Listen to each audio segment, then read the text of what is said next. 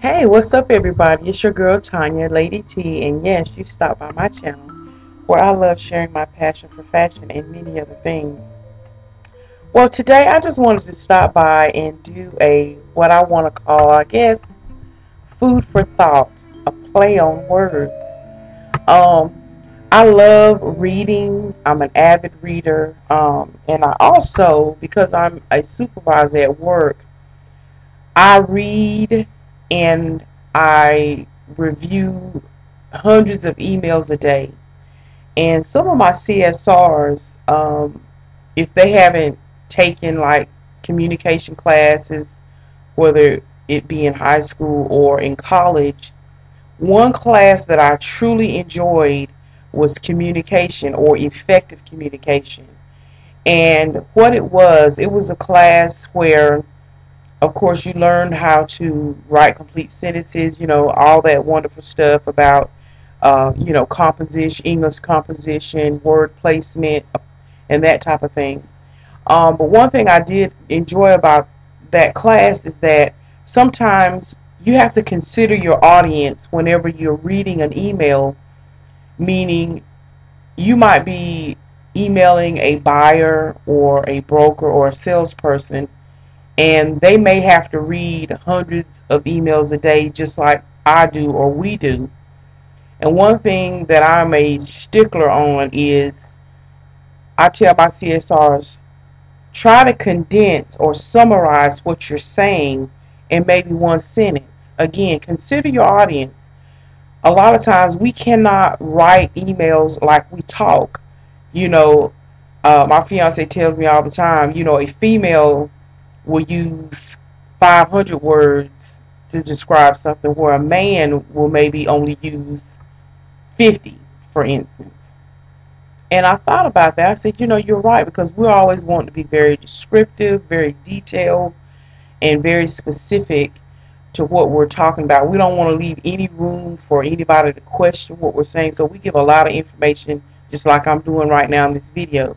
So whenever I am uh, writing emails in a business sense, I try to keep out all the hoopla and all the blah blah blah part and get specifically straight to the point of answering a question or giving the information requested. Because a lot of times I'll read some of my CSR's email, they might have me copied on it because they want me to, make sure to be in the loop on if something is going on. And I'm like reading this email and it's this long, and all that person had to do was condense it to one sentence and maybe say the very same thing without all that information. Case in point, if you're telling somebody that the truck, okay, here's the information we have. The truck broke down because the fuel pump went out, then the brake line blew on the truck. So now the truck is in the shop. They've ordered the part. The part will be in tomorrow, so this is going to delay delivery until, a couple of days out. Well, instead of writing an email and stating that to the customer, everything I just said, just say, due to mechanical issues, your order will be delayed.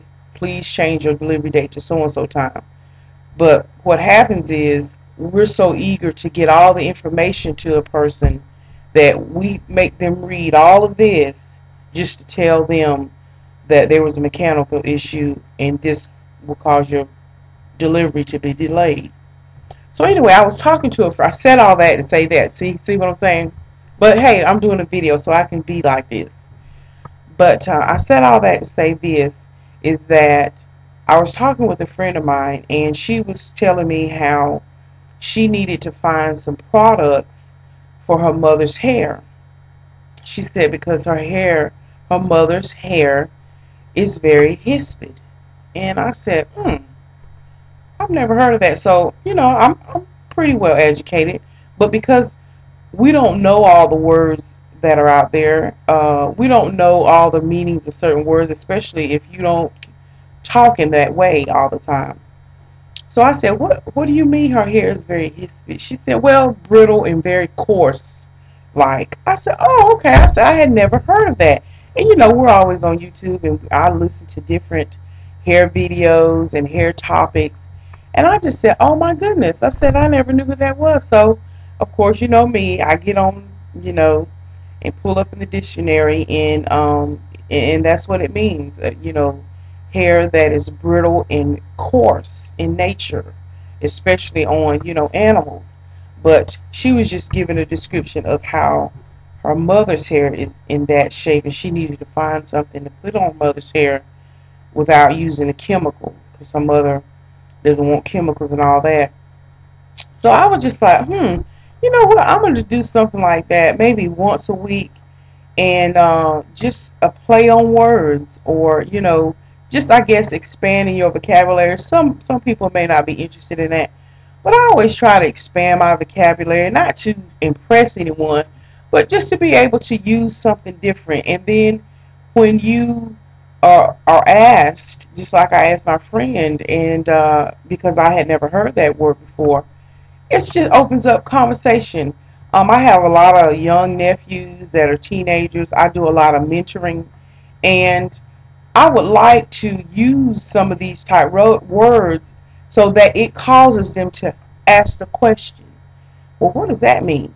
And then it becomes a way of life for them to be inquisitive about things that they don't know. So they become interested in learning more about the things around them. So again, you know, sometimes it's not just for us, but for children. You know, they can cuss, but they can't count. They can rap, but they can't read. So I'm going to incorporate that, and I just thought about that whenever, like I said, when I was talking with my friend. I said, oh, okay, that's something I'm going to put out here and on YouTube. Just, again, just something else to bring into the mix of who we are, of broadening our horizons, broadening our vocabulary, and broadening our understanding of things that we just don't know. So again, this what this video is about. This is about a play on words, and the word of the week is hispid, and that's spelled Hispid, and it means coarse or brittle like hair. So anyway, just wanted to share that with y'all. And as always, thanks so much for stopping by my channel and checking out your girl Lady T to see what's going on. So anyway, let's do a play on words, and like I said, I'll probably do this maybe once a week, and we can broaden our horizons, y'all. But anyway, God bless you, and peace be unto you. Bye bye.